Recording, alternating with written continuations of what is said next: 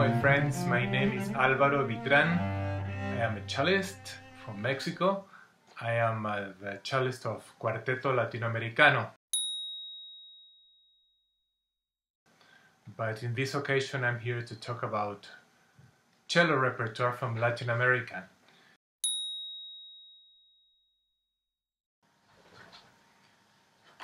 I was born in Chile and I arrived in Mexico in 1974 at age 15, and I have seen an incredible improvement on the cello level in these almost 50 years since then.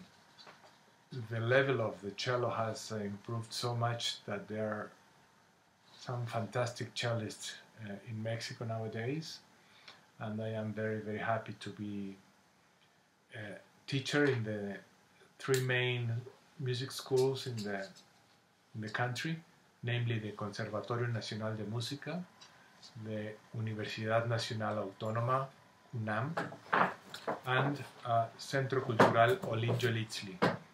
I have been teaching now for 40 years, and I am proud to say that I have developed a couple of generations, new generations of cellists in Mexico and in Latin America. I also had the privilege of being very close to El Sistema in Venezuela, which you all know, which was a fantastic moment in the history of music in Latin America, since we created there the Academia Latinoamericana de Cuartetos de Cuerda, Latin American Academy for String Quartets. That gave me the opportunity of going to Venezuela at least 4 times a year for 15 years, and I got to meet all these amazing musicians, including a great generation of young cellists. And then I had the pleasure of meeting Horacio Contreras and Germán Marcano, by the way. The level of cello playing in Venezuela is amazing. Most of the top cellists of that generation are now working outside of Venezuela. Many of them are here in Mexico, and many of them are my friends. So in a few words, I think that the level of cello playing in Latin America in general has improved a lot, and in Brazil, in Venezuela, Mexico, it's great to see nowadays fantastic cellists, which also have now an international projection. With my quartet, we have devoted many years on exploring the repertoire and the composers of Latin America, and that has given me the opportunity of learn what pieces those composers have written also for the cello. And I have found many great pieces in our repertoire, in our continent. I would say, for example, Arturo Márquez, who is very famous for his Danzón No. 2 for orchestra, has also written a beautiful Danzón No. 5, also called Portales de Madrugada, for cello and piano.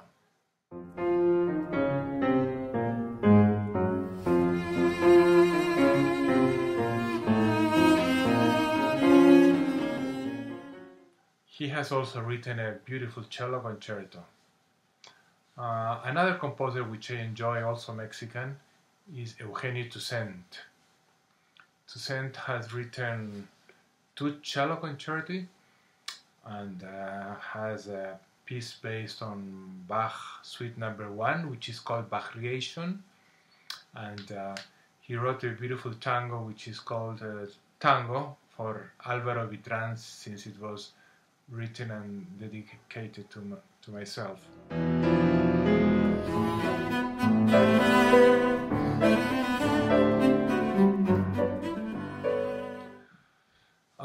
Another interesting composer, which you all know, of course, is Astor Piazzolla and his beautiful Grand Tango, which has become one of the most played pieces in Latin America for cello, I would say.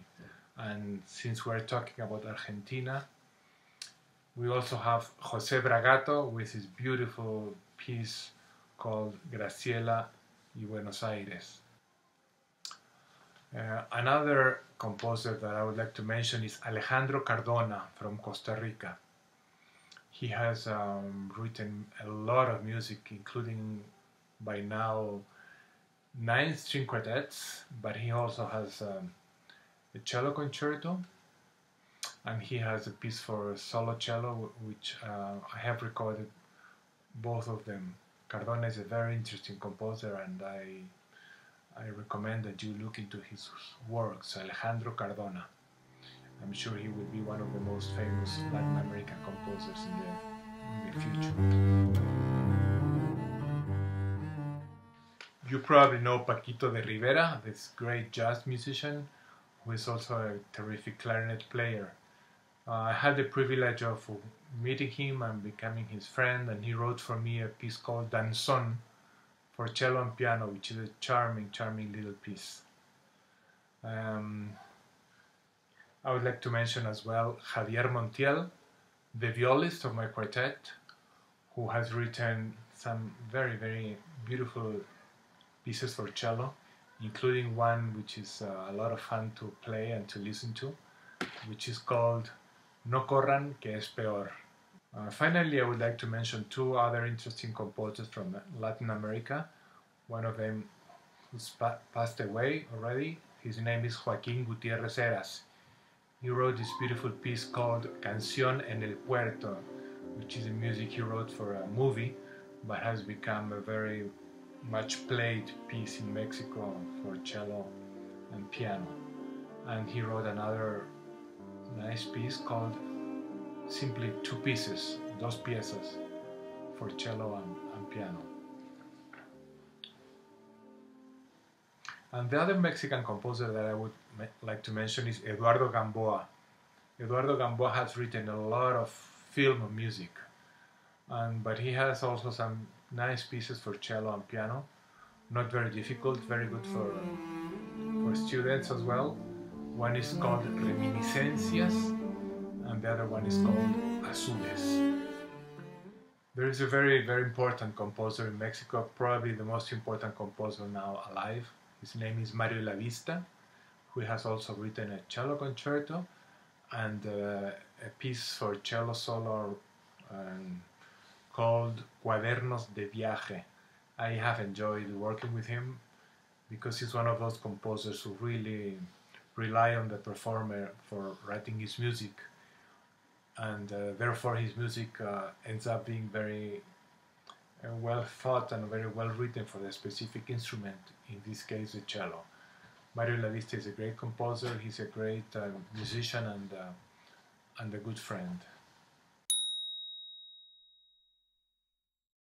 We have now this incredible tool, the Sphinx catalog for cello, which has it's hosting a huge number of cello pieces, and which is growing and growing by the day. So I encourage all of you to use this fantastic site that we have available now.